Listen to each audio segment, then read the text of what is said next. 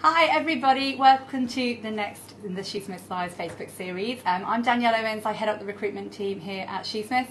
And I'm Gillard, I'm a recruitment advisor here at Shoosmiths. And today we're going to be spending a little bit of time talking to you about our NQ recruitment process. So it feels a long way off right now when you're looking for training contracts, but if you're at that position when you've got the elusive training contract and now it's time to start thinking about the qualification role, hopefully the content that we'll be sharing with you today will help with that process.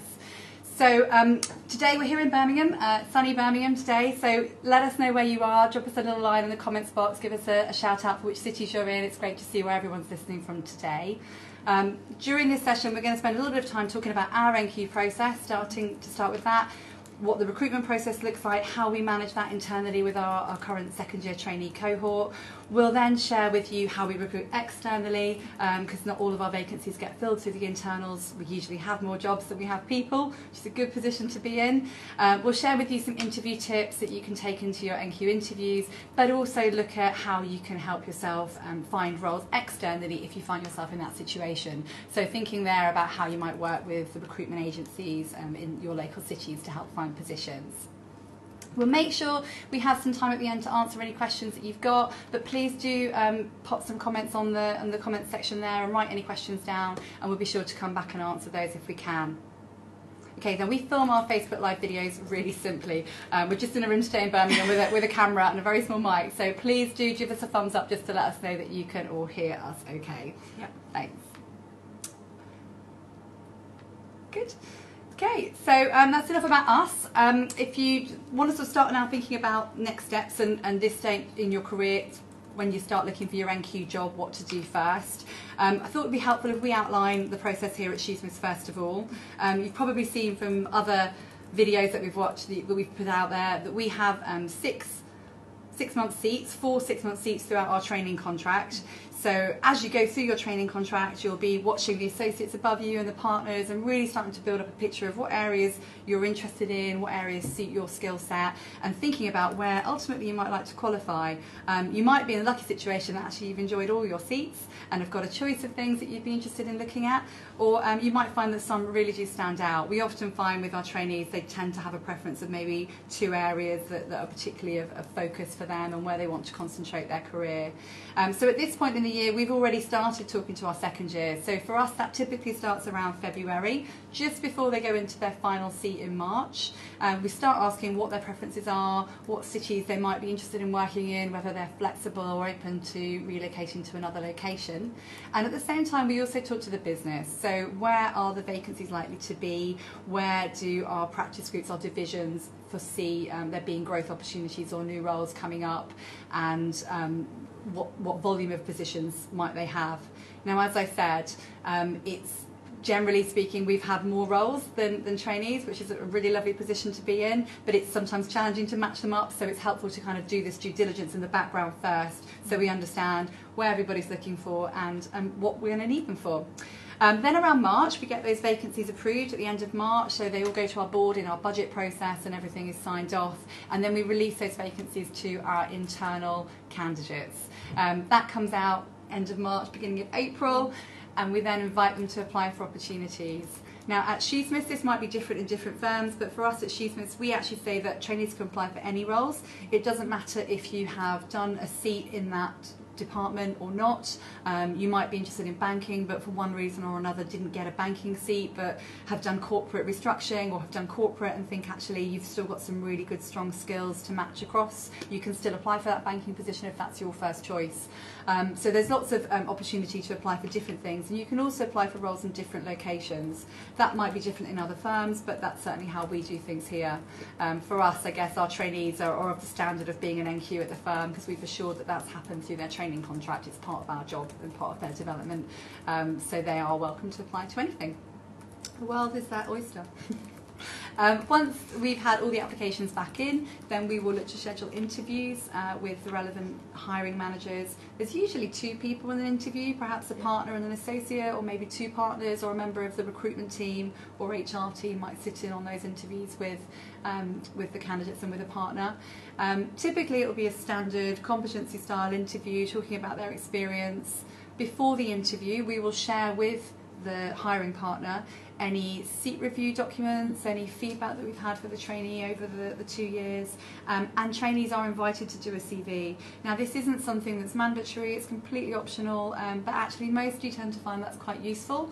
I think from an individual point of view it helps to focus your mind on actually what you've achieved over the last 2 years and put it all down in one piece of paper. You can really draw out the most relevant areas of your experience for each role that you apply for. You might find that you have a few different CVs if you're interested in a few different areas of law.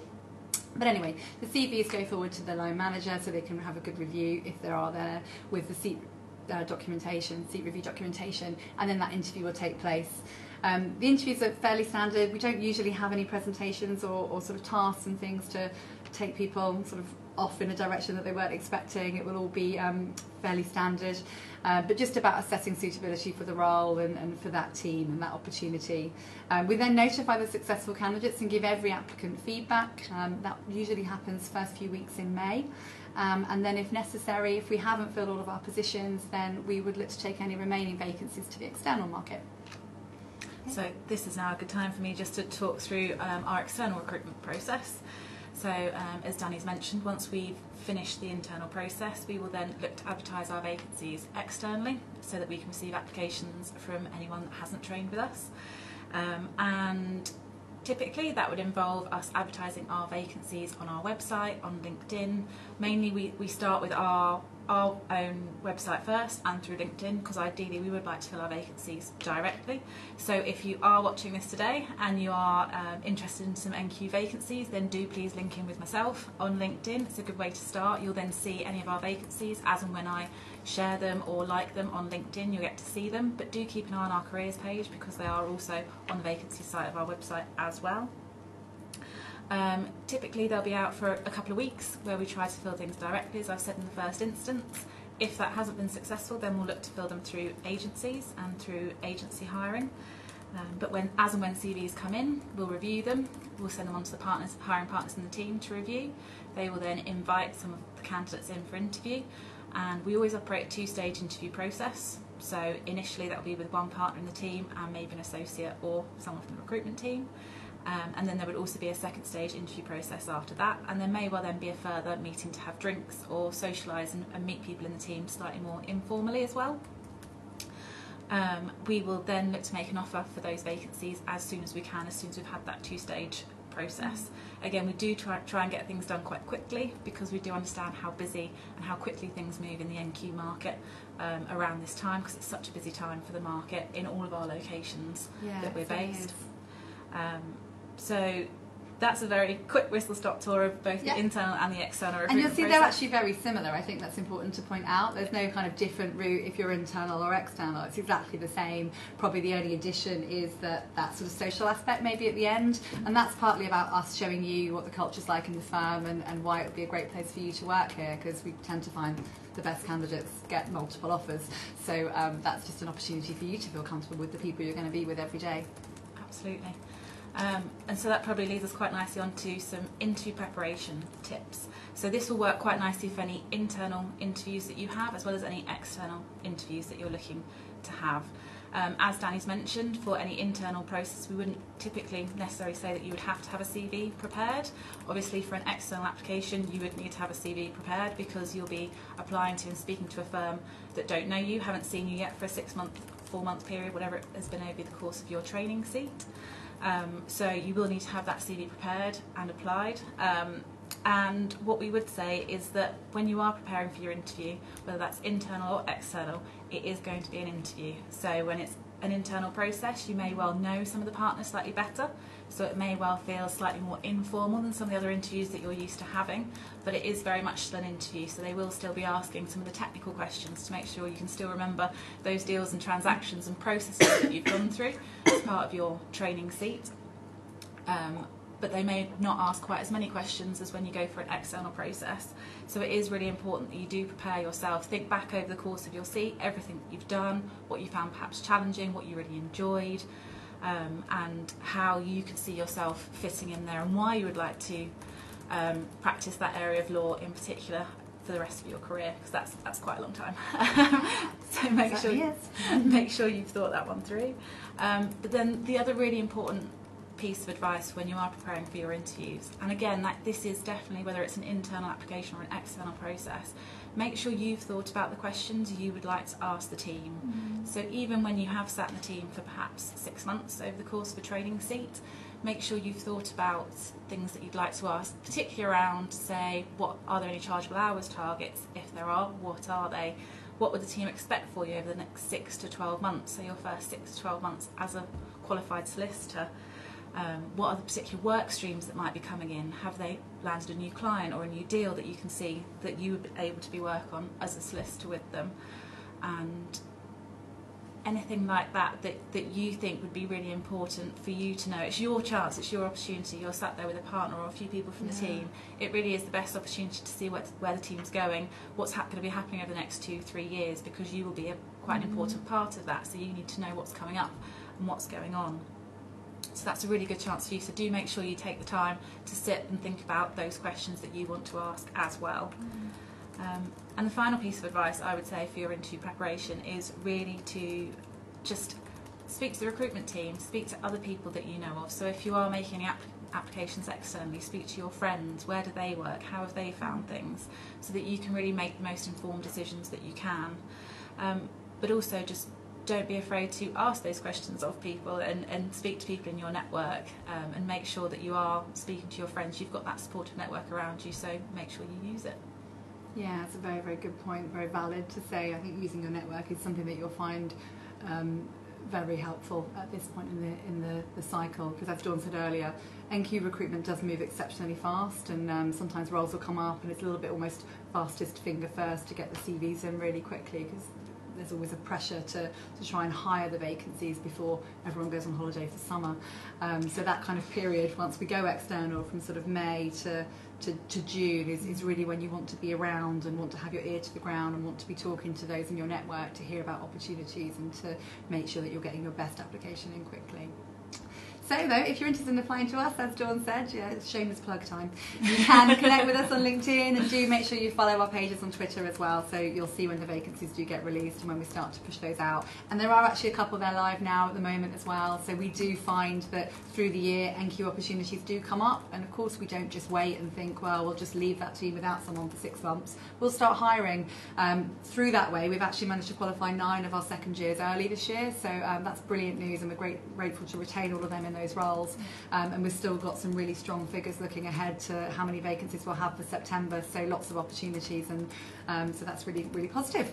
But if you do find yourself in that situation then when you decide that you do need to look externally for opportunities, maybe there isn't the role that you really want in your firm, you've got your heart set on a particular practice area or a particular location, and the opportunity just doesn't marry up with what you want and where the firm needs you to be, whichever firm you're at, then don't despair, because lots of people do find themselves in a very, very similar situation, and the market is looking, from what I hear so far from talking to our recruitment agents, like it should be a fairly buoyant summer, so opportunities around. But there are some really good things you can be doing now just to prepare yourself for sort of approaching that external market should you need to. The first piece of advice I would say is to really, as Dawn said earlier, really do give some thought to the areas of law you're interested in, and push yourself and challenge yourself to broaden your horizons and your expectations.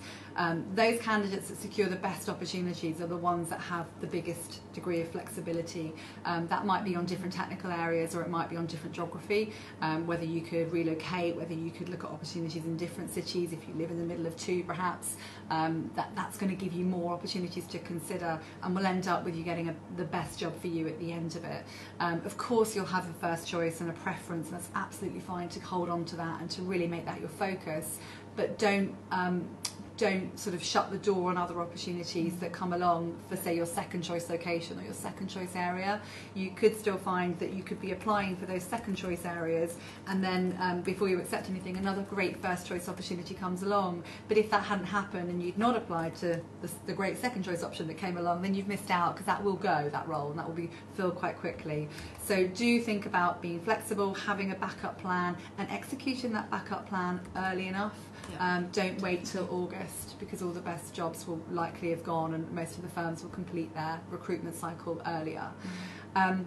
Look at the firms that are of interest to you though. Culturally, what sort of firms do you align with? Technically, what work is there available? What clients are you interested in working for, and where can you get that? And then reach out to those firms, speak to people like us, speak to their in-house recruitment teams, speak to their HR, their partners, whoever, your colleagues and friends in different locations, different firms, to ask the questions about what roles they have available now, or if they haven't started yet, when do they start looking at their external NQ hiring? Most firms, like Shoosmiths, will want to retain all of their own internal qualifiers and get 100% retention as quickly as possible. Of course, that's got to be our aim with the time and investment that we spend training these great people. We want to keep them. So it's only really after that process is complete that most firms will start to consider external applications. So find out when that happens. So for us, that's around mid-May, second week in May. But for other firms, that might be later, it might be earlier. But if there are organisations that are of interest, now is the time to do your homework and to be finding out what their processes are in the same way that we're sharing ours. You might also want to look at registering for job alerts. You can do that on our website or with other websites like Route 1 or The Lawyer, and I'm sure other organisations have similar job alerts on their websites too. And you might also like to start thinking about recruitment agencies and who, if any, that you choose to partner with. More and more firms like Shoosmiths have big in-house recruitment teams now, and we're more than happy and able to do a lot of our hiring direct. But there are also some brilliant recruitment agents out there who still work with a lot of firms, us included. And as Dawn said, we will go to them if we can't secure roles and fill roles ourselves.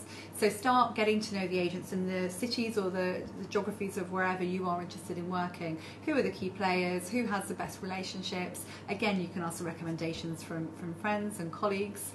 You can attend. Lots of them will be running NQ events like the trainee solicitors groups and those sorts of things. They'll often hold NQ events right now, so you can go along to those, hear from them a bit about what the market's doing in that location and how to sort of go about applying for roles and how to register with those agents. See who you like and trust, because there are lots of agents and there are lots of really, really good agents across the cities that we're based in.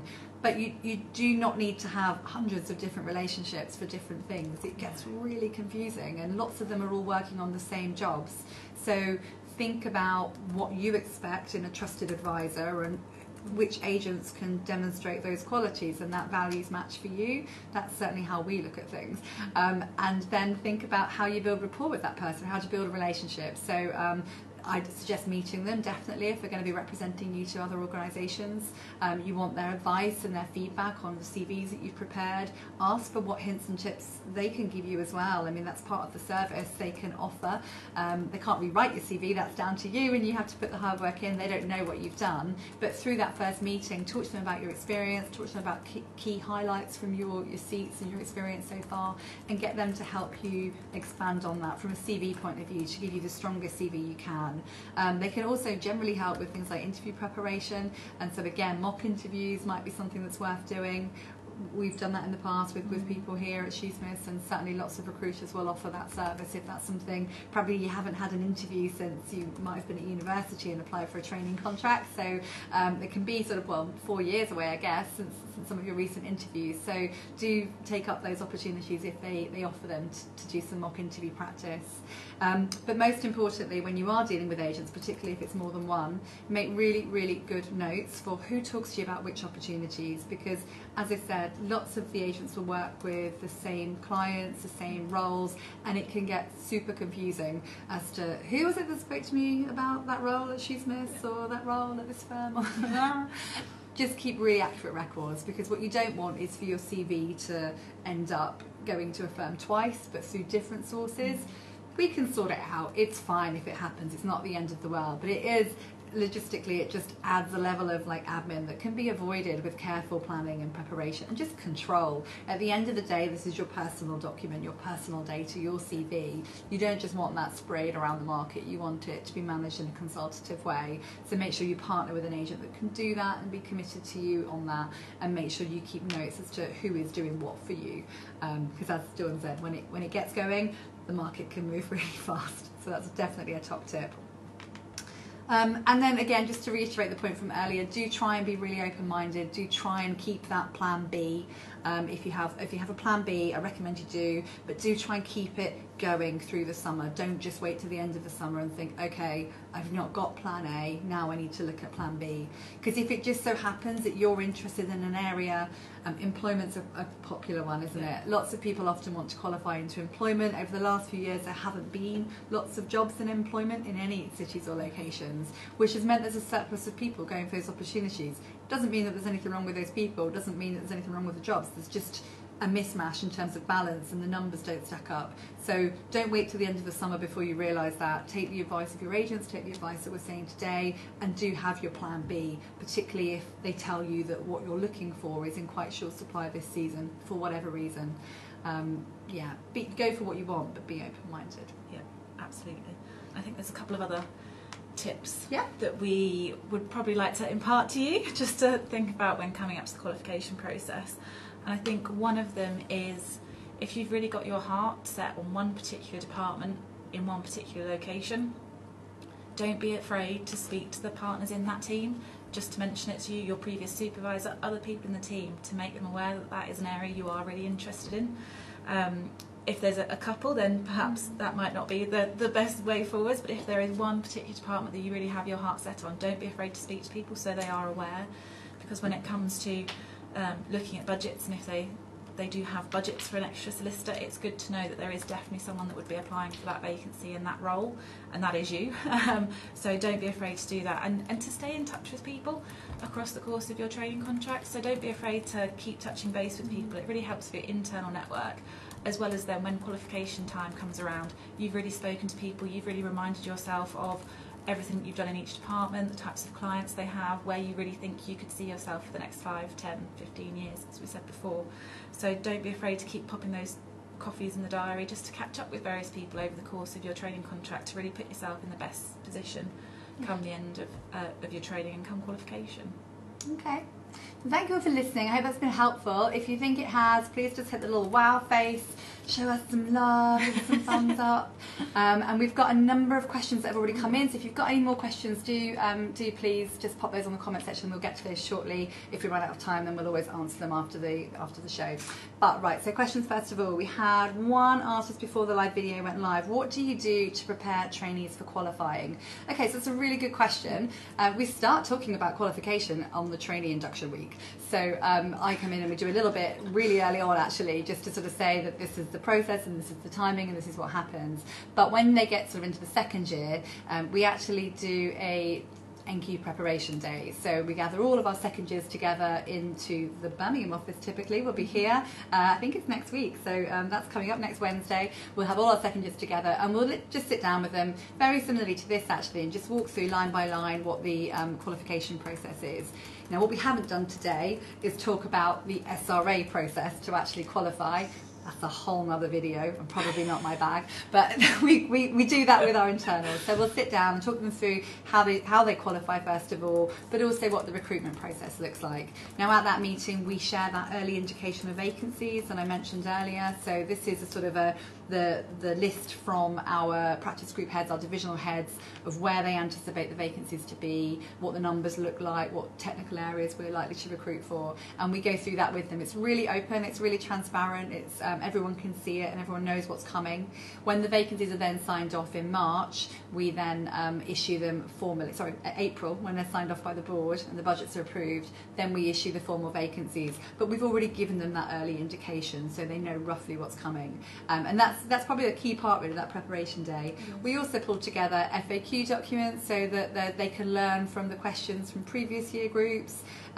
The recruitment team are on hand, so there's 12 of us in the recruitment team at Shoosmiths now. Quite big, so there's plenty of people around if they want support on CVs, or if for example they do decide they're not going to be staying with us for any reason and they want some help looking at the external market, then again we will help with that too, because ultimately we want to get the best opportunities for people. If they're not staying with us, then we'll help them externally too if necessary. Okay, another question here from Lauren on Facebook. How can I find the current vacancies to apply for? Do you want to do? They are on our website, so we have a careers page on our website and we have a little tab for current vacancies, and you can filter that either by location or practice area, but everything that we have, it's a moving feast, but everything that we have live that we're recruiting for is always advertised on our website, so definitely after you've had a watch of this, go and have a look just to see what we're looking for at the moment, because it's all there live on the website. We also advertise on LinkedIn, but the website is the best comprehensive place really for you to have a look at our current vacancies. And on the website as well, on the careers page, you'll find lots of hints and tips for how to prepare for your interview, where our offices are, some news articles, some background information that you might find really helpful to sort of put into your application, or certainly to prepare for any interviews that come up. Another question here on Facebook: do you mark the qualification date with anything special, like a graduation day? Yes, we do. So we have the NQ preparation day in March, which is next week, as we said, and then we have a team celebration. So once they've all qualified and they're all in their newly qualified positions, we absolutely do mark that. So they usually get a gift, something that often comes in little blue boxes with white ribbons, if the jewellery people out there will be familiar with those, which is lovely. And there's normally some champagne, and either our chairman or our CEO will come along and just have a sort of celebration in the office. We also have a thing called Team Brief in our offices across the country. Every month the office head will get everybody in the site together just to talk about news and updates, client wins, that kind of thing, promotions, and we always make a point of highlighting the recent qualifications and newly qualified who've stayed with us and got through their training contract at the end of 2 long years. So yeah, we absolutely do mark it. They also get the opportunity to attend the Law Society Day as well, if they do want to go along for their graduation day. So that's something else that people can take. That usually happens a little bit later than the actual qualification. And of course, perhaps most importantly, there's a lovely email that comes out from my team and from Sam Hope, who's our grad rep manager. We're always really delighted and chuffed to get them qualified and over the line. Lizzie Gagan next has asked, what's the trainee retention rate at Shoosmiths? Okay, so I don't have it off the top of my head. It fluctuates slightly year to year, but typically it sits at around 70 to 75%. As I said, we aim to retain 100% of our trainees. That's got to be the aim, otherwise why would we do this? And I've been here 6 years now. I've been head of recruitment at Shoosmiths, and in all of those years we've had more vacancies than we have had trainees. The challenge sometimes comes with us. We've got 12 offices, and so you might have maybe 2 trainees in our Manchester office or 2 trainees in Edinburgh, but more jobs in maybe Birmingham, because Birmingham's growing quicker, or Leeds as at one of our new sites. So it's sometimes matching up geographically where the roles are with where people are, and people can't always move at this point in their life. They might have a house, a mortgage, a partner, dependents, who knows, and then also matching that with the technical areas that people want. So sometimes that can be quite a challenge. So we don't necessarily keep everyone that we would like to, but I'm pleased to say, I mean, like some of those that leave us, so like 2 last year went to clients, went in-house, so that was great, and they're still in touch, and so it's still good to sort of keep in touch and see where they go with their careers next. Okay, I don't think we've got any further questions just yet. No, nothing further, but if anyone does think of anything else, by all means pop a question in the comments. We do monitor those, and we'll come back and answer those directly to you. Just a huge shout out for all of you. Thank you so much for watching. I hope it's been helpful. Once again, give us some love on the Facebook hearts. My little cheesy sayings. So we know that this has been useful and helpful. Thanks for watching. Thanks for your questions and your participation as well. Be sure to head over to our Facebook events page to sign up for the next Facebook Live that will be coming up later on, early April. So do make sure you sign up for that. And we look forward to seeing you watching again, and hopefully getting some NQ applications from some of you if that's appropriate for you now. Yep, so if you are going through the process, good luck. Good luck. It all goes well. We hope this has been really helpful. Don't forget, do link in with us as well on LinkedIn. Do find us on LinkedIn. Yep. So if you're looking for any other opportunities, we can hopefully help with that. But thank you very much for watching. Thanks a lot, guys. Bye.